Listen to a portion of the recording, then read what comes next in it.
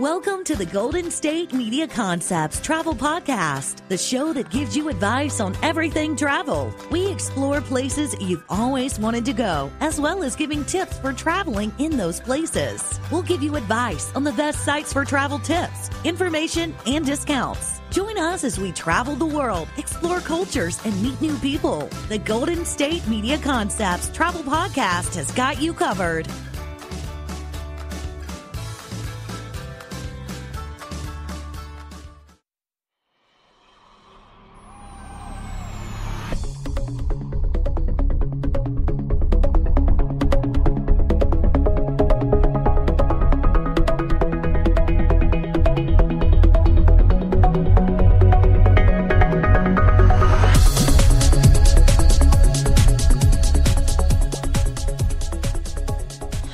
Welcome to the GSMC Travel Podcast, brought to you by the GSMC Podcast Network. AC. And I'm your co-host, Sarah.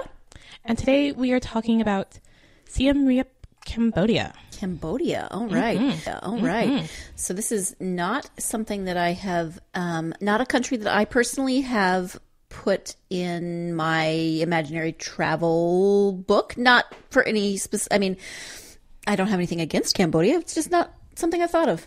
Yeah, I mean, it's not any place. I mean, I haven't been any of these places yet, but it's not probably the first place that people think about when they go, even though Siem Riep is listed as a perfect destination for first-time travelers to Asia. Oh, nice. And before when we were talking, you mentioned Thailand, and Thailand is someplace that I've thought of going. So right. I think, as we also mentioned, Cambodia just has a few negative connotations because I think of the killing fields, which we're not going to really get into here. It's not a history podcast, but that's only one minor part. Right. It's not like you can't travel there now. Yeah. It's you know, like you wouldn't not go to Germany just because of its history. In the same place, you shouldn't not go to Cambodia just because of its history. Right. And Siem Riep, and I believe it is pronounced Siem Riep. Okay. I keep wanting to read it as Siem Riep. Right. But Siem is an old Cambodian word for Siam, which is now Thailand. And the name for the town comes from, I believe, a victory they had over Thailand and taking that back from Thailand. Oh, okay. So I believe that's where that comes from. Okay, we've been on a movie kick, so I'm just going to have to say Siam just makes me think of The King and I. Of course it does. I also didn't know that Siam and Thailand were the same place till I was, I think, an adult. So oh, well, sure. I mean, you know. That's not something that really gets pointed out in our, I didn't have geography, but our history classes here. So. Right. But anyways, Cambodia is actually officially the Kingdom of Cambodia, and it has an elective constitutional monarchy. Which I find kind of fascinating. Right. Because it's always interesting to find any monarchy that's not the British one, because that's the only one we generally know about. But there's actually a lot more in the world, and you just don't really think about that. But during the Khmer Rouge, the killing fields that we're really not going to get into, actually 95% of Cambodia's Buddhist temples were completely destroyed. Oh, that is very, very sad. Sort of heartbreaking, especially when you see they're so beautiful, so many of them. The temples around Siem Riep, because it's just like, oh my gosh, they're amazing to see, and we'll talk about it a little later. But Siem Riep is also regularly ranked in the top 10 best destination list by places like TripAdvisor and Wanderlust magazine and Travel and Leisure. And it's hot. It's definitely hot there. It's a more tropical place, jungles and humidity and heat. Like, I think the lowest temperature, like record low, is like 53 degrees or something like that. I'm sure everybody was all bundled 60s. Up. I'm just like, what? Wow. That's the record low of like ever in the history. Yeah. That's amazing. But that November to March is the peak tourist season. April and May can get very hot, but then June to October is the wet season, where places might actually get, a few feet of water. So you definitely want to plan your travel appropriately if you're going to Cambodia. I mean, if you don't mind getting very, very, very, very wet on a daily basis, then, go during the wet season. But I don't know. But a lot of things might be closed also during the wet season if, the roads are unpassable. And then it's like, I came here and I can't get to all the things I wanted to see. Mm-hmm. And there's some really, really amazing sites around this town, which is in the sort of northwest. I had to stop and think about my directions. The northwestern area of Cambodia. And obviously, because of the name, near Thailand, as opposed to on the other side near Vietnam. It's got a lot of colonial and Chinese style architecture in the old French Quarter and around the old market. So again, in the last episode, we were talking about Quebec and old French towns. This will be slightly different because French architecture kind of was different in colonial parts, and part of that might just have been it's hot. Right. The castle that worked really well in France with its cool temperate weather might not work so well where the record low is 50 something. Right. Although, stone can be cooling. The temples are all stone, but there's clearly a different style going on. And you probably have different building materials, and plus some culture I'm sure there's crossover, so those things all affect how things might look. Right. And this town is it's the second largest town after the capital, but it's a very big town for tourists. I believe it's 50% of the economy is based off of tourism here. And it's got a lot of things to offer. There are museums, there's the traditional Espera dance performances, there's a Cambodian cultural village, which I'd really like to go to. Yeah. There's also souvenir and handicraft shops, silk farms, rice paddies in the countryside if you want the more rural sites as opposed to the city ones. But it also is trying to become a more modern day place. So along with the historical sites, it also has a cosmopolitan drinking and dining scene. There's a place called Pub Street. Oh. Which is literally one street. Well, sure. But that's where all the sort of the drinking, the bars, the clubs are. If that's more your thing when you go on vacation, it is there. Uh-huh. It's a specifically small street, but it's there. It's there. You can find it.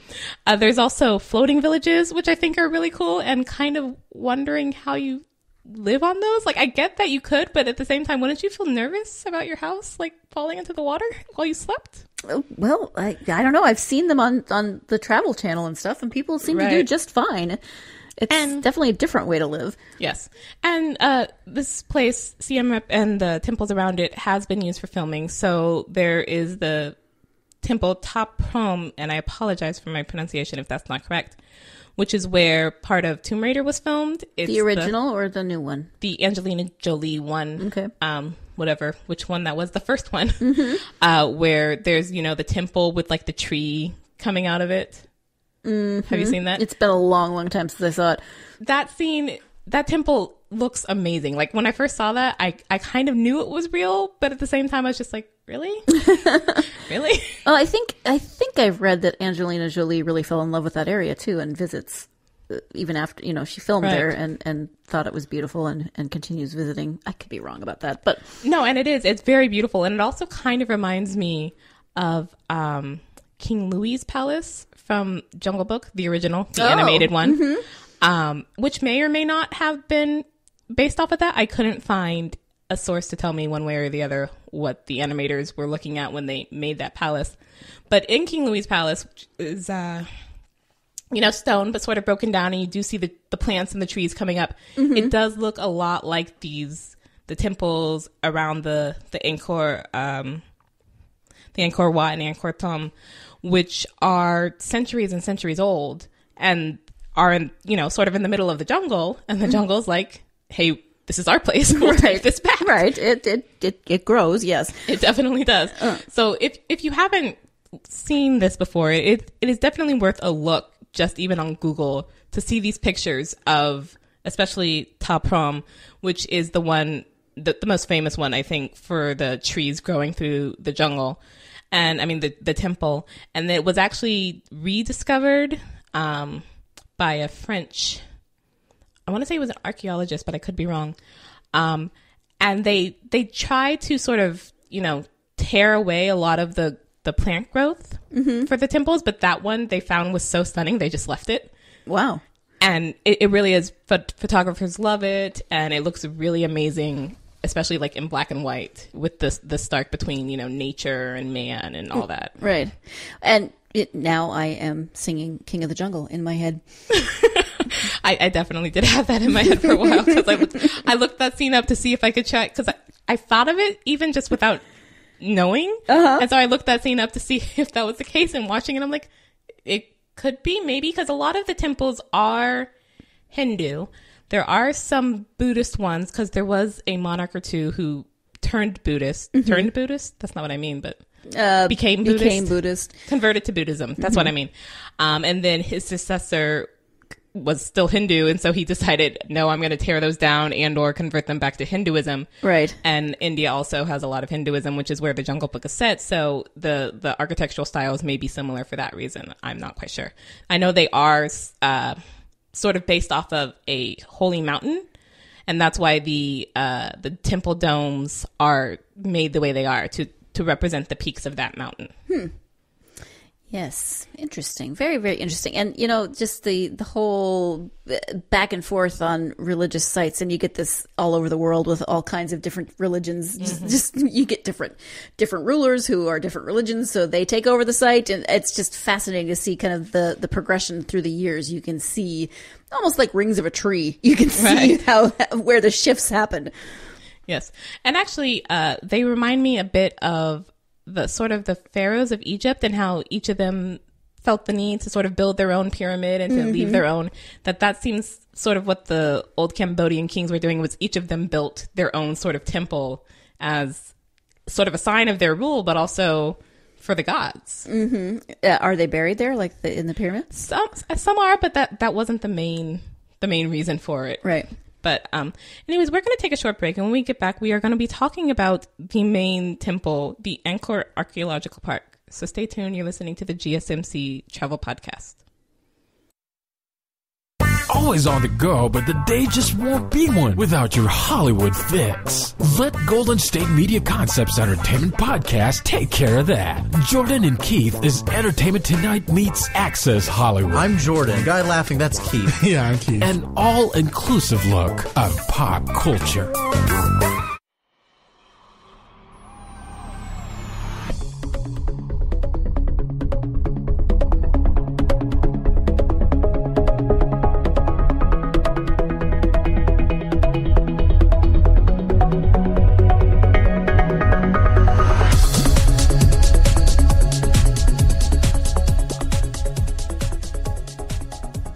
Welcome back. You're listening to the GSMC Travel Podcast, and today we are talking about Siem Riep, Cambodia, which serves as a gateway town to Angkor Wat and Angkor Thom, which are very, very famous temples in Cambodia, possibly the most famous temples in Cambodia. And it's not that they're one single temple. There's thousands of temples in the Angkor Archaeological Park. So it's a set of temples, not just one specific one. Which makes it an awesome destination, because you're not just going for one temple. You can see lots of them. Right. So Angkor Archaeological Park was declared a UNESCO World Heritage Site in 1992. I believe we talked about UNESCO World Heritage Sites on our last episode. Yes, we did, which apparently now we are traveling in our imaginations to places that are UNESCO World Heritage Sites. I'm okay with that. Wasn't the main theme, but sure. Yeah, no, that's part of the whole reason for UNESCO World Heritage Sites, is places that people want to travel. Yes. So the temples, again, lots of temples, can be broadly categorized into 4 groups. So there's Angkor Wat and Angkor Thom. I'm not sure that pronunciation is correct, but that's what I'm going with. And those are sort of the main ones. They're the grand ones and the ancient capital next to it. So Angkor Wat is the temple and Angkor Thom is the capital. But then they also offer these circuits of temples as sort of like a tour like special. A tour? You can say there's the little circuit or the big circuit, and they actually have French names because Cambodia was once, a French colony. Property, not quite, I mean. But so they also Le Petit Circuit. Yeah, I don't know if I've ever actually said that word in French. Le Petit Circuit and Le Grand Circuit. I apologize. Spelled the exact same way as circuit. So we did this. Circuit. We did this on the last one. I still can't speak French. That was a whole nother episode. But the little circuit takes in the major sites to the east of Angkor Thom, and the big circuit takes in the major sites north and further out. And then there's also the Rololos group, which is 15 kilometers east from Siem Riep It's along the national highway, and then there are some even more outer-lying temples that are over 20 kilometers from Angkor Wat. So there's a lot of temples and various different ways to see which ones, depending on which ones you want to go to. Mm-hmm. But they are still used as temples. Right. So there are some, and these pictures are really wonderful, but you'll often see in pictures groups of Buddhist monks in front of the temples, even though some of them were originally Hindu, but that they are still used for Buddhist monks and for people to actually pray in. Right. And there are people who will offer you incense if you want to help with the prayers or whatever, but that may actually be a scam. So that was one of the things in reading this that they said don't do, because if you take the incense, then they'll ask you for money for it afterwards.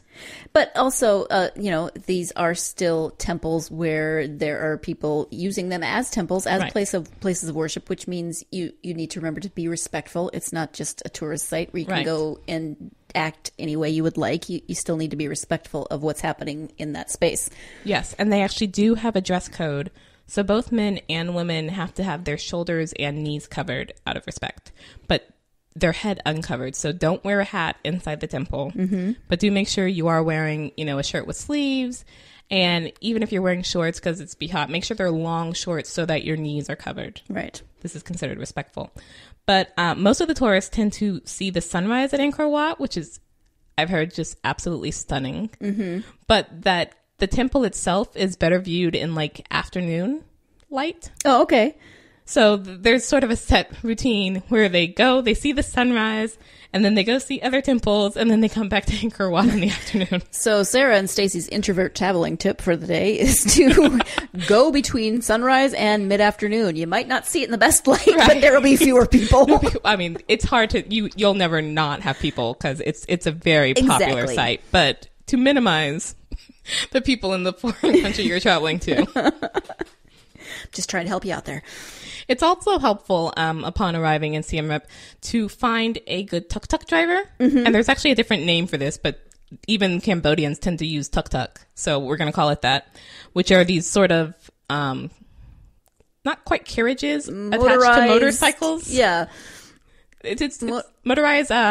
What's the one where they run? Oh, geez.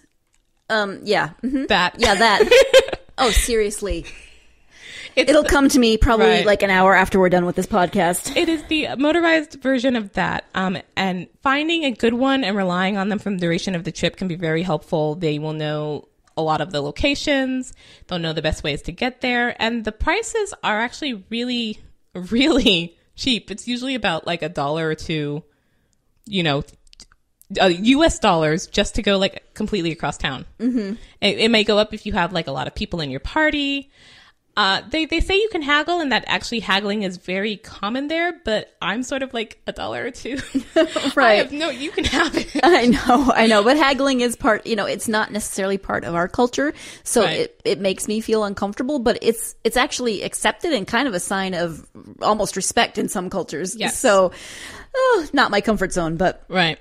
But to make sure and find a good one, there are some that speak English pretty well. And more that's becoming the case because this is becoming such a touristy place. Mm-hmm. But there are others who will try and scam you, or they'll be part of there's a number of sort of scam setups in the town that you're supposed to be aware of. So especially to agree on a price beforehand.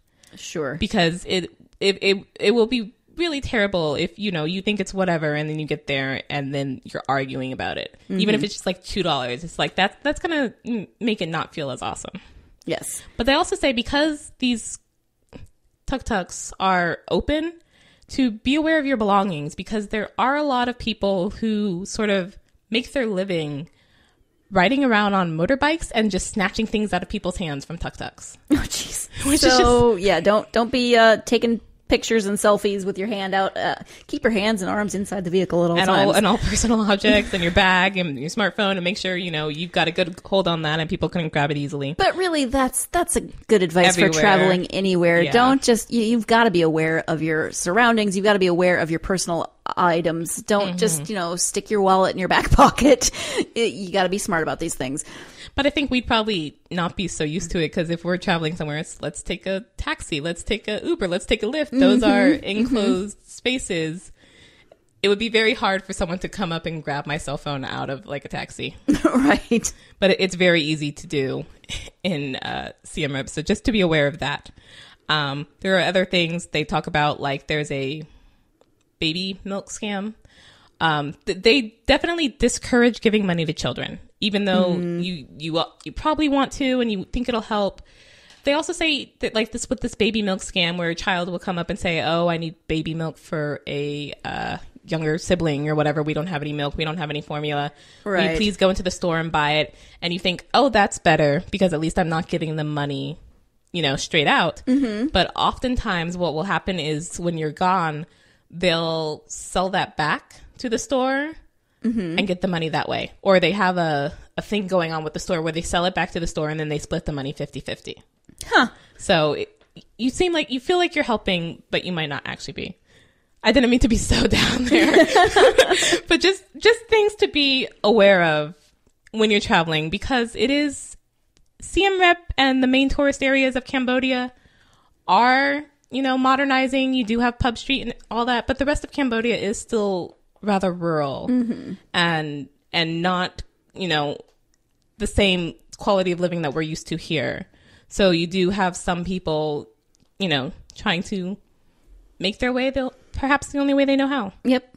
So, sorry about that. We're gonna take a short break and hopefully not be as depressing when we come back.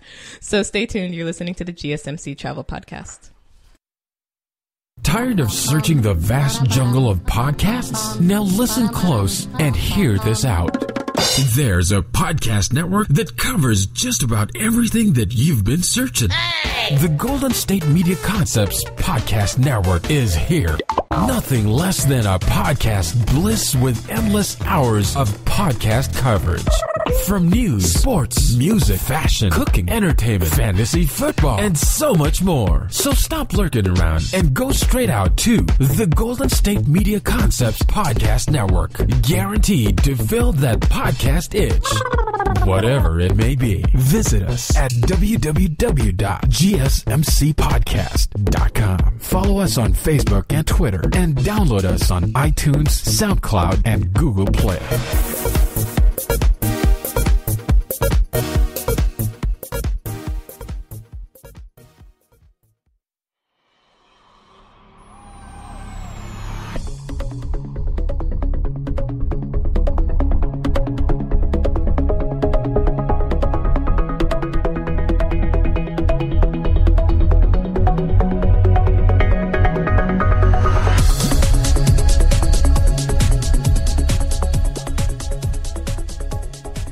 Welcome back. You're listening to the GSMC Travel Podcast. Before our break, we were trying very, very hard to figure out the word for tuk-tuk. We couldn't figure it out. And Sarah finally figured it out. Sarah, what is it? Rickshaw. Rickshaw, yes. Tuk-tuks are sort of rickshaws attached to motorbikes. They're motorized rickshaws. It came to me in a flash of inspiration. Yes. But tuk-tuks are a good way to get around Siem Riep if you're ever there. But because Cambodia is so hot, tropical location, never cold, which would be nice if you're from a snowy place for winter. I'm less so, and I hate our summers here, which are triple degrees, so I'm not really looking forward to go to another hot place at any plus time. It's hot and humid, right? Yes, yes, I would imagine. But obviously when you're there, you would definitely want sunscreen, especially when you're visiting the temples, because there isn't really a lot of shade and covering with a lot of those, and you're not supposed to have a hat on in the temple out of respect, so sunscreen's kind of your only source of protection. But a tip that I found that I actually thought was very interesting is for packing to use a sunscreen stick instead of liquid sunscreen. Oh, less risk of spillage. Yes. Yep. But it also means you can take it in your carry-on. Because, of course, in America, we have the liquid limits, 3 point whatever ounces. Yeah, it's gone up a little bit. It used to be 2. It's 3 something now. But even with that little amount of sunscreen will probably not last very long. That would possibly be maybe one day in Cambodia and then you're done. Whereas with the sunscreen stick, because it's not liquid, you can just carry it in your carry-on. But is it like when you leave your chapstick in the hot car, does it melt? Oh, yes, probably. I mean, I don't know. I haven't actually used a sunscreen stick. I just picture like a glue stick, only sunscreen. Don't get your glue stick and your sunscreen confused. Some of them do look like glue sticks. Some of them do look like deodorants. Sure. And it's that same sort of way, like if you've ever left your deodorant in a car, where it's melty but not melty. Sunscreen would probably get a little more on the melty side because of what it's made of, whereas deodorant is talcum and aluminum and stuff. Less liquidy stuff, whatever that is. Right. But yes, that because having the sunscreen stick, you don't have to risk spillage. You can put it in your carry-on, especially if you're not taking a checked bag. Yeah. It's like, oh, well, I don't have a checked bag, so I can't do sunscreen. And then you won't have to buy it there because, of course, any place you go where you would definitely want sunscreen, if it's a touristy place, they will sell it to you, but it will definitely be upmarked. Right. And, it will be different than what you're used to. So if you're used to certain things and you are concerned about like what's in your sunscreen, some people are, that you might want to make sure that you have enough of whatever brand you prefer to last your whole trip. Yeah, you kind of want to find the one that suits you. Like, I totally want to use natural sunscreens, but they leave that white cast. And it's just like, I'm not trying to look like Casper. Right. So, whereas I'm already so pasty, you can't tell. So if I find a really good sunscreen stick, I would definitely want to bring that along because I know I'm not going to look crazy while on my vacation and will be protected from the sun. All good things. Yes. And so our site for today is wejourney.co. This site is pretty cool. Their motto is travel with purpose, and they create impact travel experiences in international and domestic destinations. Okay, so what does that mean exactly, an impact travel experience? So it's sort of both a vacation, but also volunteering. So this interested me because in Cambodia, one of the things a lot of people want to do is sort of go and visit orphanages. But that's another thing that they discourage because a lot of orphanages are only interested in the money. And so a good number of the children in those orphanages do actually have parents. They've just been taken away from them because we need children to fill our orphanages. I have heard that, for visitors to I've actually even heard of families who have adopted and then they find out that their child has a mother somewhere. Yes. Or a mother and a father. Yeah, I saw an article where this is a problem in China as well, where children are taken from their parents to be adopted overseas because that gives more money. So they discourage going and visiting orphanages because you don't know, how real this orphanage is, or are these children really in need, or is it just sort of a setup to get the money? But if you are one of those people who does still want to do something good with your traveling, WeJourney is a good thing for that. So they have 6 to 9 day travel experiences split into 2 parts. The first part is an immersive impact work where you build houses or you do some sort of voluntary work, the kind you kind of expect to travel with, or like if you join Greenpeace for. Right. But then the second half, after 2 days of deep impact work, you travel to a destination location and then you just sort of vacation. Fun. So it's helpful in a lot of ways. I mean, you get to make an impact. You also don't have to plan it as much. If you want someone else to plan your vacation, you don't want to deal with the details. So it's kind of a win-win there. Yeah, and you don't have to choose if, I'm going, wherever to volunteer, or I'm going wherever to learn about the culture. You get both. It's never, because it would suck, if you're like, God, I really, really want to go to this place because it looks so cool, but I'll feel bad if I don't do something good for other people. Right. That would kind of put a damper on your vacation. Yes. So WeJourney.co is a mission-driven, for-profit, public benefit corporation. You can do it, Stacy. I know, words.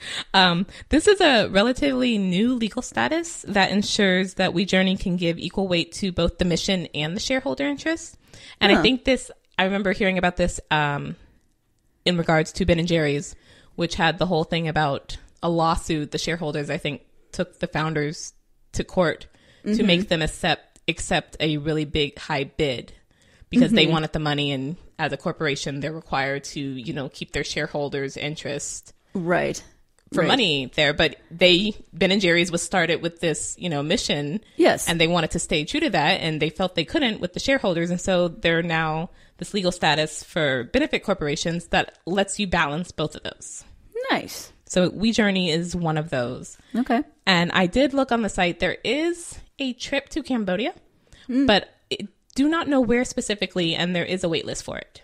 Okay, makes sense. So if that is something that interests you, and it doesn't have to be Cambodia, there are other places as well, you should try wejourney.co. Yes, you should. And on that note, we shall end for today. Thanks for listening to the GSMC Travel Podcast.